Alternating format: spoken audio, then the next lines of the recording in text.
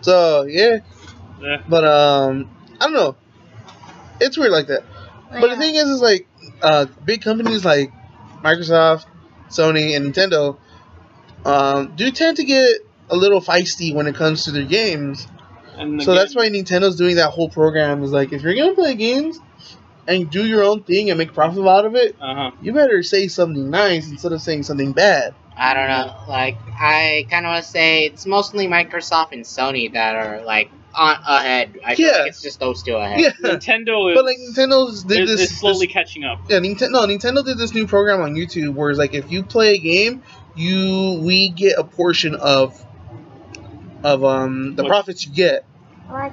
Yeah, it's something new. It's like how do you portion 0? Oh, with another 0. That's the thing because okay, if they get negative dollars out of that, I'm gonna be surprised. Because you know how you can make profit off of YouTube? Yeah. Like that's what it is. Like if you want to be a game commenter, you can play any game you want. But the thing is, you're gonna have to face the wrath of whatever the corporation. Company. Yeah, the corporation that you're gonna be going against. So be ready. Get your sword, shield, and for Mr. F, his Viking ship and armada ready.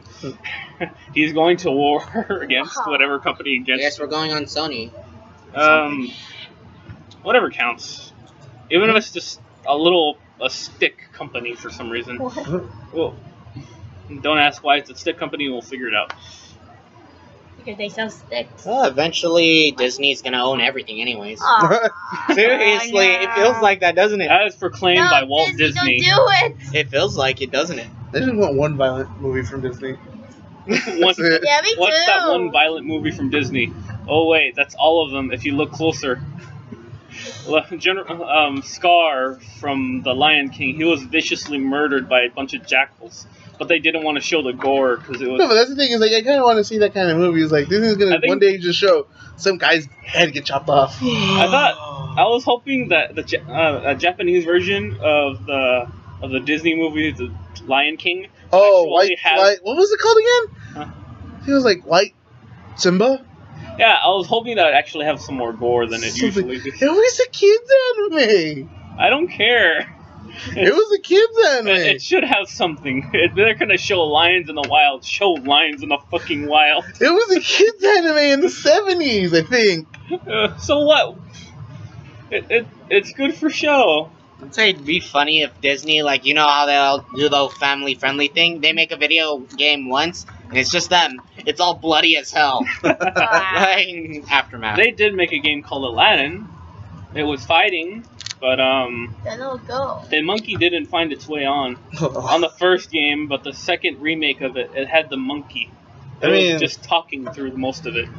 I mean, sometimes like Disney, Disney does get away with a few things. Like in the game Haunted Mansion, there's only like one jump scare, and it's effective. It's effective. Oh no, because in the Haunted Mansion, I bought the game because I wanted to play it. It's pretty fun.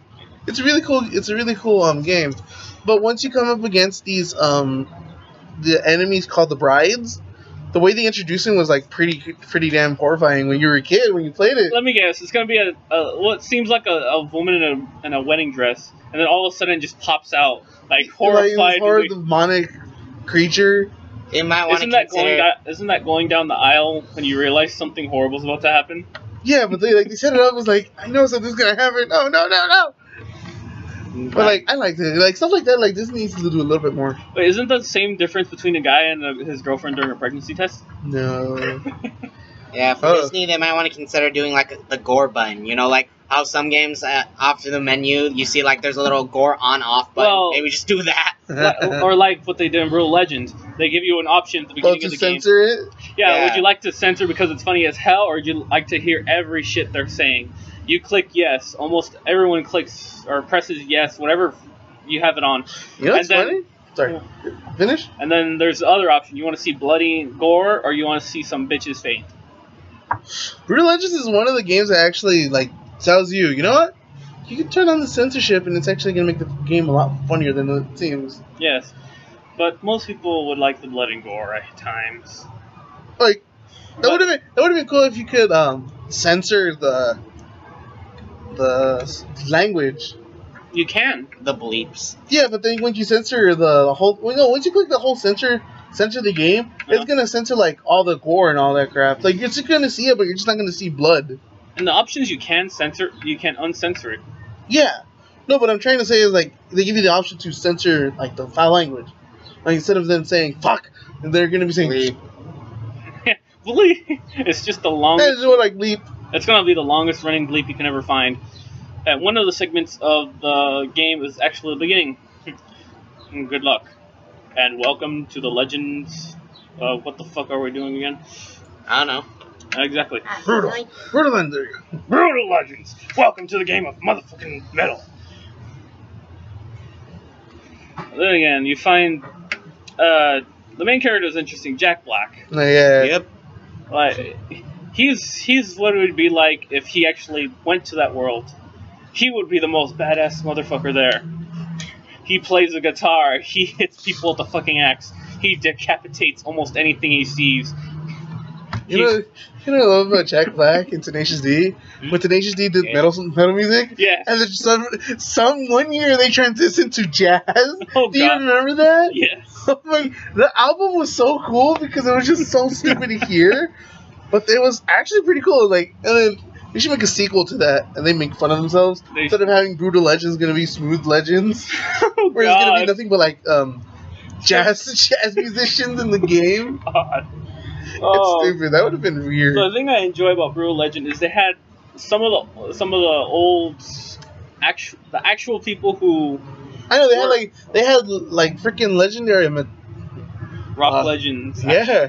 They had Ozzy Osbourne as your vendor. main vendor in the entire game, no matter where you go. Ozzy Osbourne comes out of the fucking fire in his Guardian of Darkness suit. That's fucking badass. Like, I'm the Guardian of fucking metal. Those were really good days. Yeah. No, there was another controversy. Characters that look like people in real life, like famous people in real life, like in No More Heroes, looks like Johnny Knoxville. Oh yeah. That was the most interesting part I found out. That Johnny fucking Knoxville would have made a perfect part as Travis Touchdown, or I think he may have in the movie. In a movie, yes. Live action movie. If they made a live action movie of No More Heroes, I would love to see Johnny Knoxville as the main character there, just chopping heads with his fucking beam katana. But the United States learned their lessons that we can't make video games into movies anymore. Yes, we can. It was called Tron. They managed to do it once. That was Tron in the 80s.